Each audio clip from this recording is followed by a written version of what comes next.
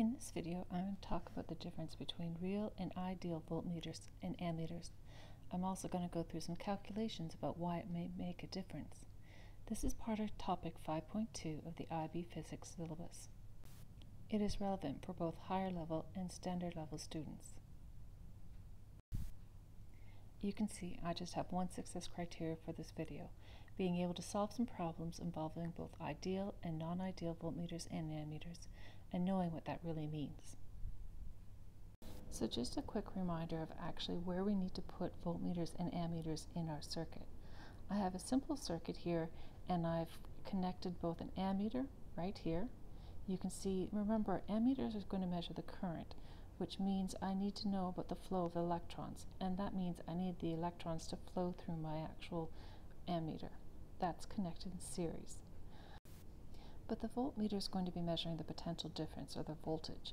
That means I need to know what the potential is before and after my component. So you can see here that I've got before and after the resistor. That means it's going to be connected in parallel. Now, as soon as I have this current flowing through my ammeter, we know from before that if I have two resistors, that means I really have these two things connected in series. If I do that and I add resistance in series, that would add the two values together. So if I have any resistance here in my ammeter, I've actually changed my circuit. So for that reason, ideal ammeters will need to have minimal resistance. But if I have my electrons going through here, I want to know what the difference is with the energy of the electrons before and after my resistor. That means if I have any current flowing through my voltmeter, again, I'm going to change the amount of current and I will change my circuit. So for that reason, because voltmeters are connected in parallel, we want them to have a infinite resistance so that no current actually goes this direction, and all of my current continues to go through my resistor. Okay, so let's go through and do an example of what would happen if we have a voltmeter that's not going to be with an infinite resistance. Now, if I didn't have that voltmeter there at all, we can see that my two resistors are exactly the same, which means this would have a potential difference of 4.5 volts, and so would this one. But as soon as I have this voltmeter here with a non-infinite resistance, now I actually have these two pieces that are going to be in parallel. Now, if you recall how I have to calculate this, I need to use 1 over R total is going to be 1 over each of the individual resistors. If you remember, when you put two things in parallel, the total effective resistance actually decreases. And if I go through and do the math, it gives me 667 ohms is the effective resistance of these two pieces. So now let's go and calculate what kind of current would be flowing through this circuit. First, let me calculate what the current would be. So if I use my Ohm's law for the total circuit, my total potential difference here is 9. The total current is what I'm looking for, and the total resistance will be just these two added in series, the 1 kilo ohm plus the effective resistance of these two, and I put that in and I get a current of 5.4 milliamps. Now let's think about what that's done. If I go and I look at my first resistor here, we know that the potential difference is going to be the current times its resistance. And now I know that the current coming to it is going to be 5.4 times 10 to the minus 3 times the 1 times 10 to the power 3. That means right here, this is going to be 5.4 volts. Now remember, if there was no voltmeter there, or it was a voltmeter ideal and it had an infinite resistance, then both resistors were receiving 4.5 volts because they had exactly the same resistance. In this case now, the second part here has decreased in its effective resistance, which means it's going to be getting less of the share of the 9 volts than it was before. And so now I've got 5.4 volts here, and this one's only going to get 3.6. So as soon as we have a voltmeter that doesn't have infinite resistance, we actually do then affect the values in our circuit. Now, the reason why it made a big change in this case is because the voltmeter was close to the resistance of the resistor that's there.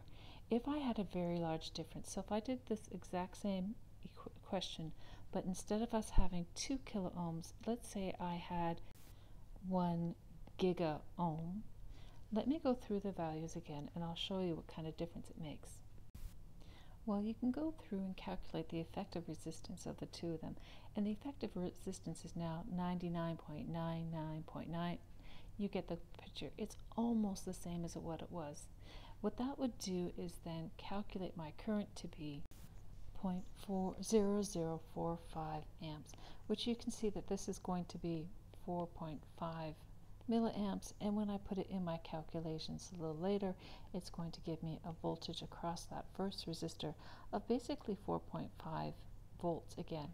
And so it really hasn't made a difference. So what I need to, even if it's not perfect, is I have to have a substantially higher resistance of my voltmeter in comparison to the resistor I'm using in order for us to be able to ignore whether or not it's a real voltmeter or an ideal voltmeter. Just make sure that you read the questions in case the question involves a real voltmeter, not ideal. So let's go through and calculate to see what would have happened if our ammeter was not an ideal one and it actually had a value for a resistance. First of all, since these are all in series, nice and easy to calculate the total or the effective resistance of these three pieces. If I put that into Ohm's law and I do my calculation, I get a current of 0.86 amps. Now, if that ammeter had been ideal, in other words, it had zero resistance, then my total resistance would have been only 60. If I would have put that in my Ohm's law, I would get 6 over 60, which gives me 0.1 amps. So again, you can see in this case it would make a difference.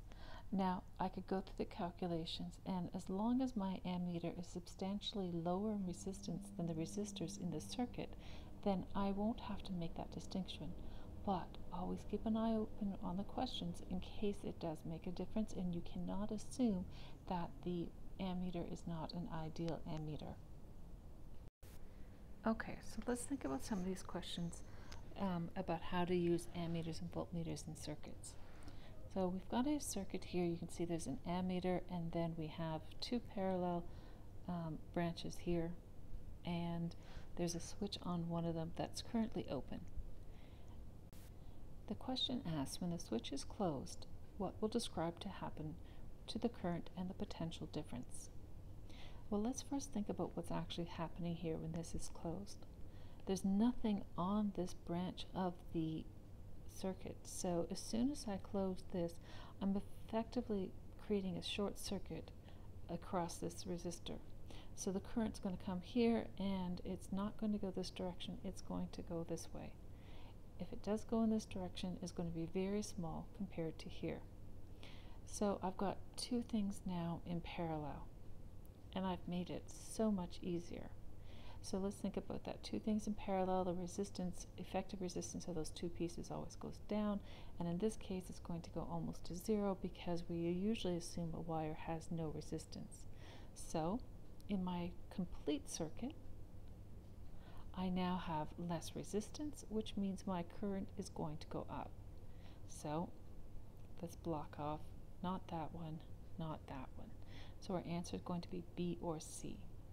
So now let's think about what's going to happen to our actual potential difference.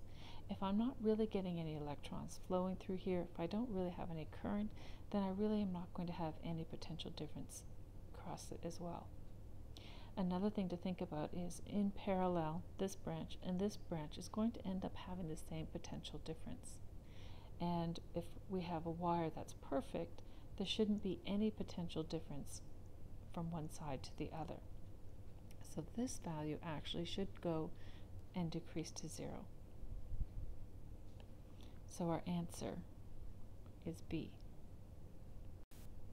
So here's another question about the placement of ammeters and voltmeters. Two 6 ohm resistors are connected in series with the 6 volt cell. A student incorrectly, and notice they have underlined that, made it bold for you, connect them improperly. My ammeter here is connected in parallel and the voltmeter is in series. Remember, incorrect. So let's see what's going to happen. Now you might be tempted to say, hey, right here, this ammeter, if it's an ideal ammeter, it has no resistance, so all the current is going to go through here, and we're going to get the current being equivalent to a circuit that has 6 ohms, 6 volts, and that should give me a current of 1 amp. And then start thinking about the voltmeter. But you would have been falling into the trap. You really should think of the voltmeter first, because remember, a voltmeter has an infinitely high resistance. And if that's the case, there's not going to be any current flowing at all. So no current will be flowing at all. Now, let's think about what the voltmeter is actually going to be reading. One side's connected here to the negative side. The other, even though there is no current flowing, well, it's really actually just connected to the other side of the cell. Take a look again. This side is connected over here. It doesn't matter which branch you use. So my voltmeter is actually going to read 6 volts. And my answer here is B. Well, only one success criteria, but I hope, given those numerical examples, have helped you be able to solve problems involving both ideal and non-ideal voltmeters and ammeters.